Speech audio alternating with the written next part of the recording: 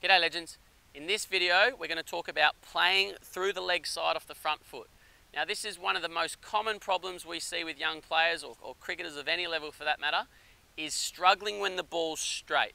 Now they either get LBW because their leg's in the way, or they hit the ball in the air, and the very best players score lots through the leg side. When the bowler bowls too straight, they hurt them. They're good off their legs, and there's a few reasons for that. There's a few technical fundamentals you have to understand and have to be able to score through the leg side.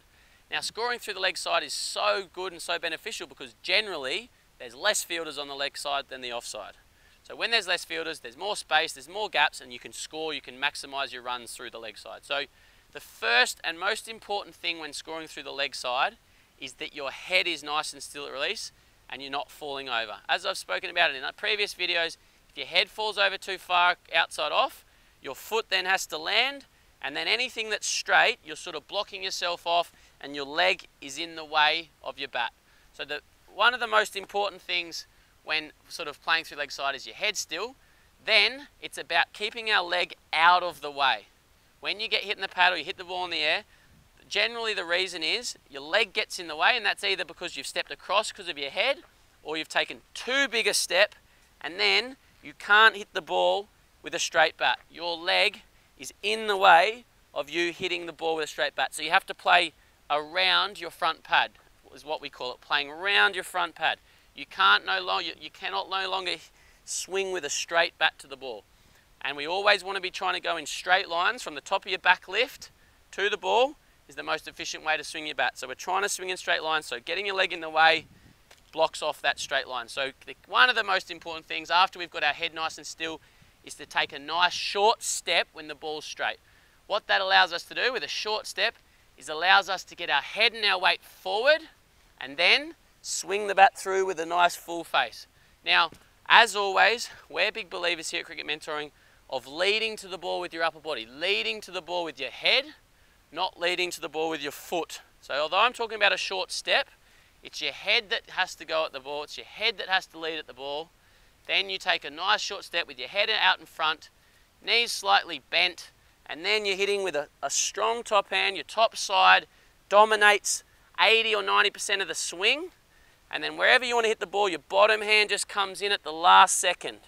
Okay, you watch the very best players through the leg side, they'll get in a nice position, bat comes through straight, and then they just close their bat face or roll their wrist slightly at the very end of the swing or just at their contact point to manipulate the ball into the gap. Okay, the best players through the leg side, they can hit the same ball anywhere from back down the ground through to square leg based on when they bring their bottom hand in. If they want to hit straight, their top hand stays stronger through the whole shot. They want to hit squarer, their bottom hand comes in a little bit earlier.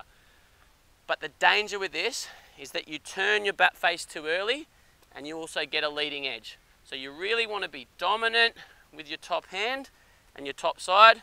Bottom hand comes in late and you're sort of trying to contact the ball with a nice wide surface, a nice full face, and then you're just rolling the ball into the gap. You're not flicking it, you're not turning your wrist too early, but that's so hard to do, it's impossible to do when your leg's in the way.